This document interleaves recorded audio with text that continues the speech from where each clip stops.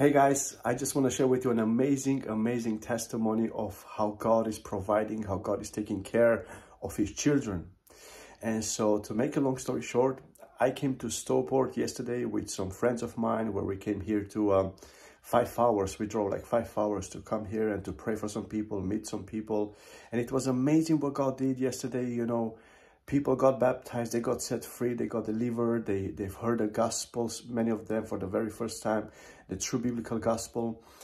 But then the night came and I was thinking, where am I going to sleep?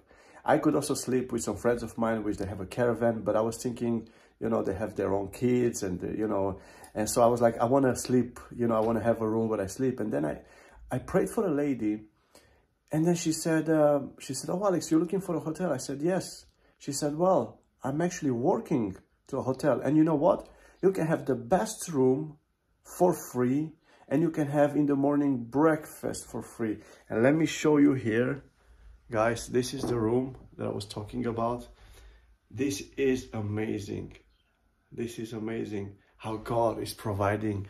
And you know, it just came to my mind where the Bible says, search first the kingdom, and all the other things will be added to you. God is taking care. God knows your needs. God knows what you are going through right now. But search first his kingdom, and all the other things will be added to you. God bless you. Bye-bye.